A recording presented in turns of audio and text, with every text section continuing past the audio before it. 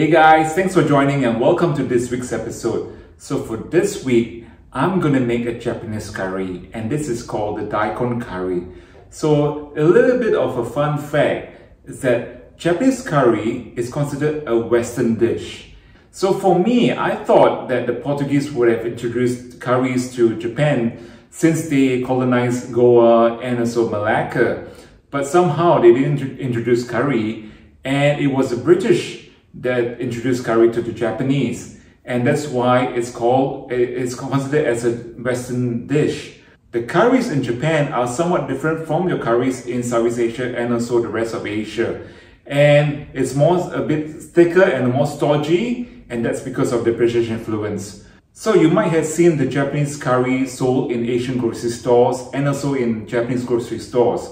But I also want to show you guys how easy it is to make this curry roux. So without further ado, let's get started with the ingredients for the Daikon curry. So there's two parts to these ingredients. So the first part is the Japanese curry roux and the second part is the Daikon ingredients. So let's get started with the curry roux ingredients. What you need is some butter,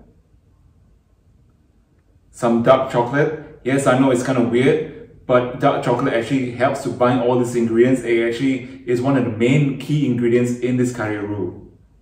Curry powder, garam masala, some salt, brown sugar, and plain flour. So that's the main ingredients for the curry roux. So now for the second part, let's go to the ingredients you need for this curry. So the ingredients you need will be, of course, some daikon, some potatoes, 1 green apple peeled and grated, some okra, 2.5 tablespoons of mirin sauce, some carrots, some onions, some garlic, some ginger, spring onions, some salt and pepper to taste, and some nori seaweed and sesame seeds to garnish before you serve. And these are the ingredients for your Daikon curry. So talking about all of this is making me hungry. So without further ado, I cannot wait and let's get started.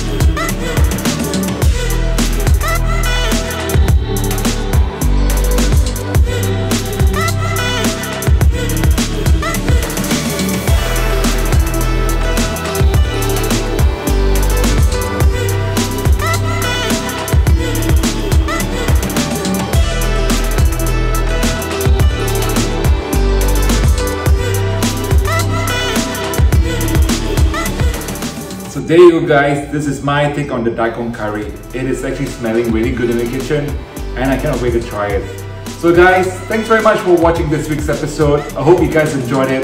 Don't forget to hit like, subscribe and the bell. It's me saying goodbye. I'll see you guys again soon. Take care. Ciao ciao.